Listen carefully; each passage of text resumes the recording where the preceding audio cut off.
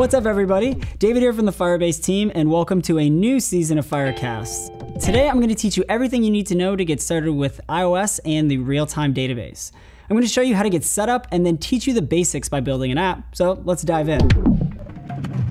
I'll be using CocoaPods to install the Realtime Database SDK. And if you want to learn more about CocoaPods, you should totally watch Todd Kerpelman's video, which will teach you plenty about getting started with CocoaPods.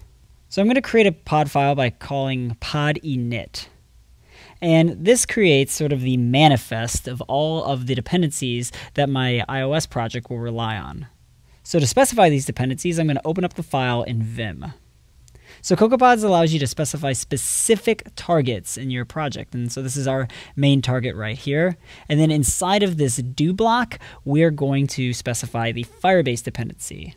So to specify the Firebase dependency, I'm going to write pod Firebase. And this is the core of Firebase. But I also want to make sure I get in the Realtime Database. So I'm going to write pod Firebase database. And that's pod Firebase / database. Now I'll save and quit, and then do a pod install.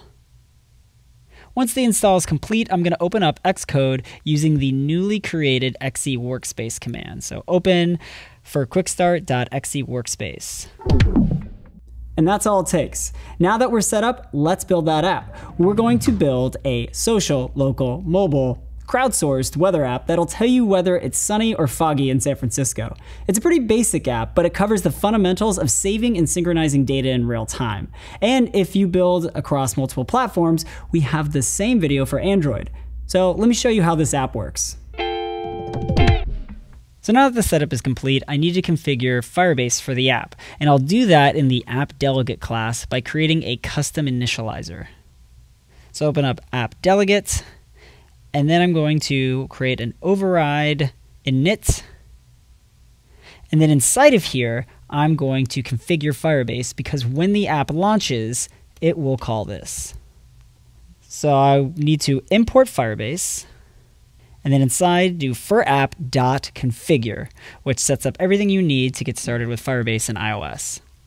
So now let's build and make some room for the simulator. And there's nothing here. But that's awesome because we didn't hit any errors. So now I'll open up the storyboard and start to build out the UI.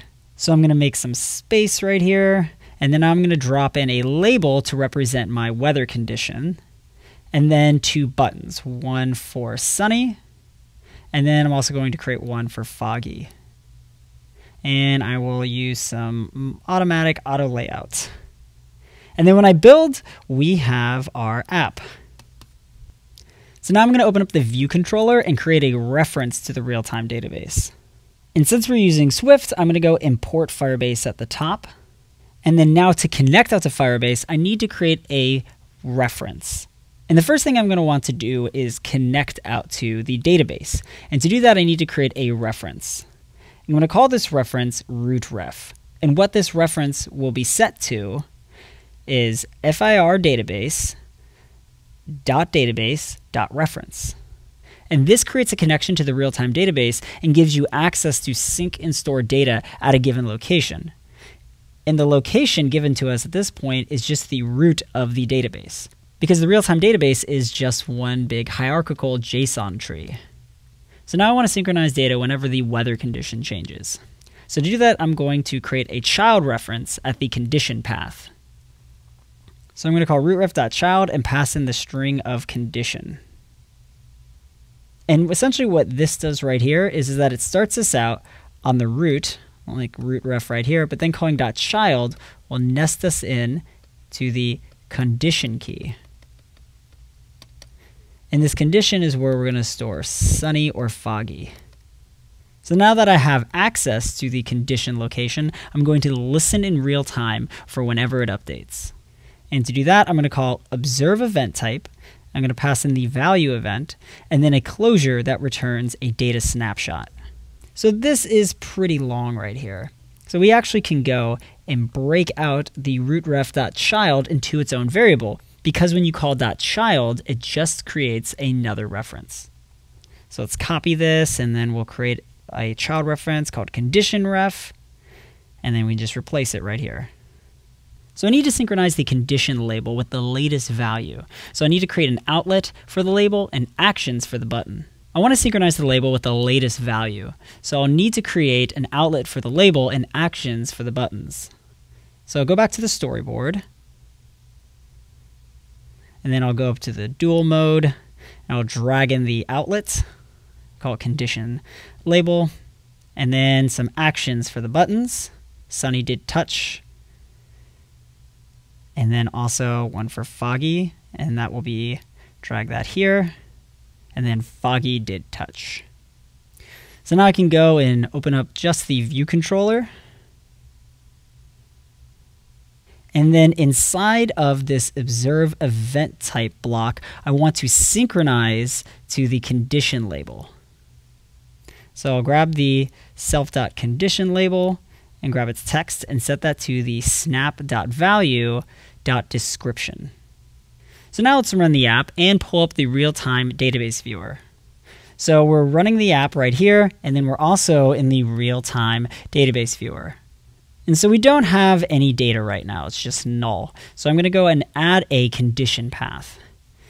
So I'm going to hover over here, hit plus, condition is the key, and the value, I'll just say sunny. When I click add, it adds the data, but you can see that nothing happens. And that's because of the default security permissions on the real-time database. So I'm going to click on the rules tab, and then what you can see inside here is that we have our security rules. We have rules for .read and write. And what this means is that any authenticated users can write to anywhere in the data. But currently we don't have any authentication enabled, so no one is going to be able to write data. So what I'm going to do, since I'm in development, is I'm going to change these rules to allow anyone to read and write data to the real-time database. And this is fine for development, but you should never, never, never go to production like this because you will have no security. So you should definitely write rules for your data structure. All right, so now I've refreshed the app, and you can see right here that we have the value sunny, which is our condition right here. And to prove to you that it works, I'm actually going to go and edit it. So I'm going to change sunny to foggy, and then just like that, it updates in our application. So the last step is to change the label for when the buttons are tapped. So if I tap sunny or foggy, what I want that to do is update the real-time database, so /condition, and therefore, because this updated, it's going to trigger that real-time event and update the label. So back in Xcode, I'm going to take this condition reference and break it out to a property. So I'm going to copy it right here, and then I'm going to paste it below root reference. But Xcode isn't going to like that. And that's because we can't use this property yet. So what I can do is I can take this line right here that gives us a reference and then just call .child. So now in Sunny did touch, I'm going to call a method called setValue and give it the value of sunny.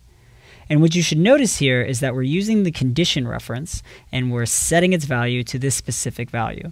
So if you remember, the condition reference is a child from the root called condition. And this, when we call setValue, we'll give it a value of sunny. And what will happen is we will update the condition, which will therefore fire off the real-time value listener, which will update our condition label. So it's really important to notice the data flow here, is that we're not modifying the label directly or some local data source, is that we're calling setValue and we're letting the real-time database synchronize the changes. And so now all I have to do is copy this for foggy and then change the value to foggy. And just like that, we've built a real-time app. And there you go. You're all set up with the real-time database and only in a couple of minutes. And that's all for this Firecast, but please leave your questions in the comments below or reach out to us on Twitter or G+ with the hashtag AskFirebase. And we'll be dropping a new Firecast every few days, so don't forget to hit the subscribe button to stay up to date. I'm David East, and thanks for watching.